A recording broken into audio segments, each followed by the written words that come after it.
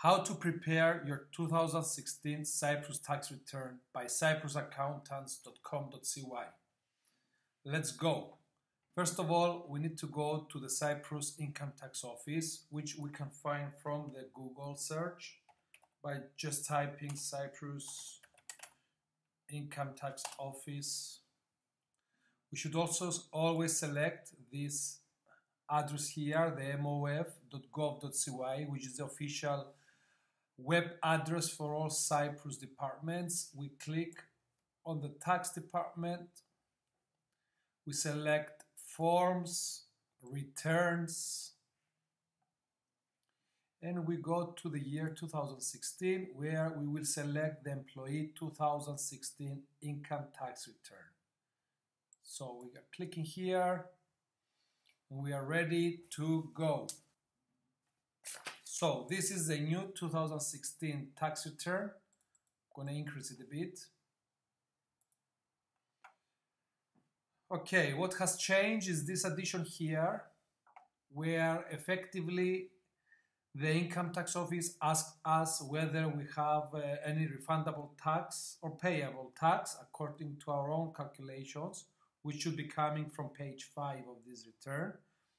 And below, the Income Tax Office requires us to fill in our bank account details. We need to be very careful here, because if we do fill in our bank account details and we have a refund, yes, we will receive the refund directly into this bank account. Otherwise, if there is tax payable, it will get deducted from income from government projects that we might be engaged with. So this is one tip for you guys. Be careful before filling in this form, because the Cyprus Tax Department might withdraw from you any taxes due prior to paying you. Moving down, the taxpayers' details. Okay, everyone needs to fill in their names, surnames, addresses, etc. Taxpayers' classification. This is very important. Here you state whether you're a salaried person, and representative details. Representative details are usually your accountants or the person who will prepare this tax return on your behalf. Here we put their TIC. If someone else is preparing this for you, don't bother about this, because they will fill it in. Part 3, additional information, tax resident of the Cyprus Republic.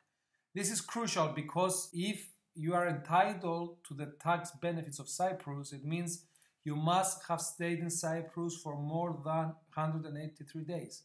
So you need to click yes if you did spend more than 183 days in Cyprus, in which case you will be considered as a tax resident in Cyprus and enjoy all the tax benefits of the Cyprus tax system. If you are not a tax resident in Cyprus, but you are an overseas tax resident, maybe you need to still submit this form, and by clicking this option no, so that your overseas accountant will take this form and will combine your global income when he or she is preparing your local tax return. So this is very important, guys.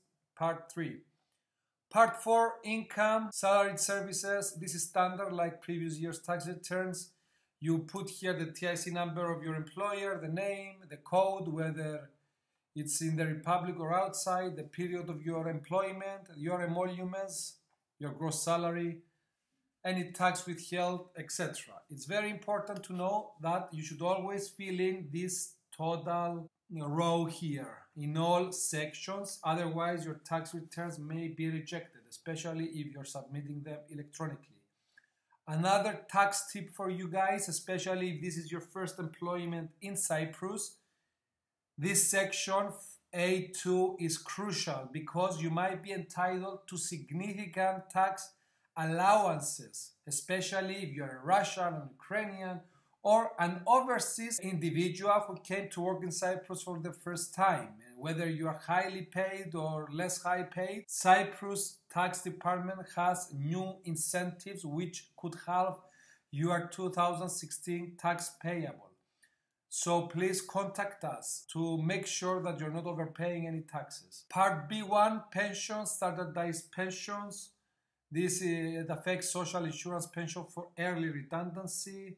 All these are taxed. Don't forget the row, and then we go up to part C, which is rent. It's important to note that an incentive given to take loans for the construction of buildings and who aim to rent out those buildings. The government has incentivized this procedure, and hence this incentive is incorporated into this part of the tax return, where the taxpayer has to fill in all this information about his property, the date of the completion, when it was in use, the cost, sees the rent details, etc. And below to fill in how much rent he has been receiving. This is important because government will give you an incentive where you will pay tax based on the income you have earned, less the loan interest you have suffered, and less any special defense tax.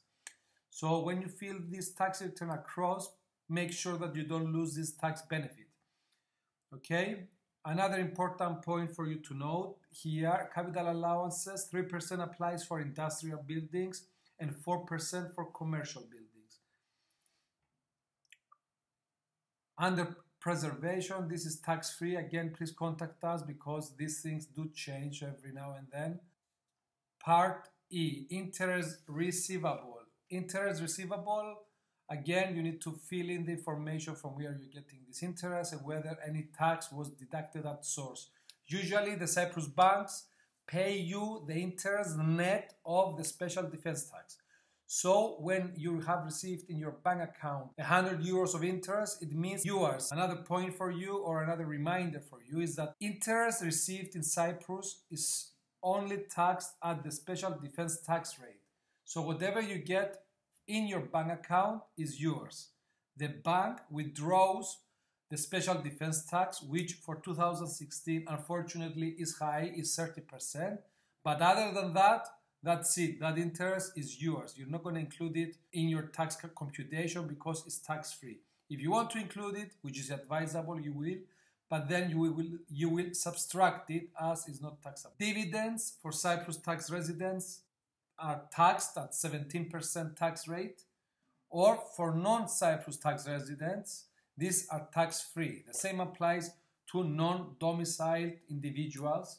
This is another tip for you if you're a wealthy person who has recently entered and wants to stay in Cyprus. We can apply for the non-domiciled status, which is a special status given to special clients who decide to use Cyprus as their tax residency. However, these people are tax residents in Cyprus, but they do not fall under the special defense tax rules. Hence, all their dividends are tax-free, all interest is tax-free. So these are very important tax tips for you. Redemption of life insurance policies, again, we fill in the forms of the life insurance. These are taxed if the life insurance policies are broken or redeemed earlier than 3 years. If they are later than 3 years, then they can fall under different brackets for tax reasons. Our tax tip here is hold on your life insurance policies for more than 5 years so that when you will redeem them, they will be tax-free. Any other income here, you fill in the forms, and again, it is on the last page of the tax return. So you fill in the form here where you got this other income. Okay, this applies for the private sector.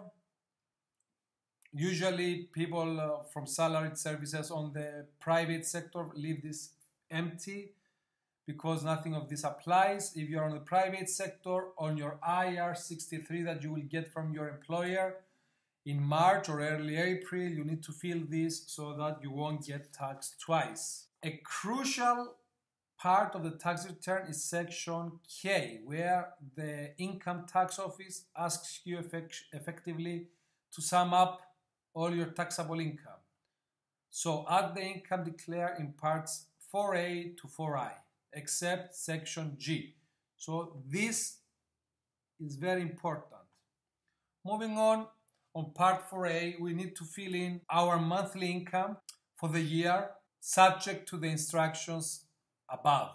It's very important to comply with the instructions because it clearly demonstrates where each salary should be annotated and whether any contributions should be declared or For instance, on point 2, it says contribution on the broader public sector are not declared, so you shouldn't put them in your salaries and wages. Similarly, if you have any 14th salary, the income tax office requires you to add it on the month of May and not in December like the 13th. And the 13th salary, it's stated on its own. Again, don't forget the total row is very, very important to fill in the total rows. Deductions and allowances. The income tax office requires you to fill in this section only if you have receipts.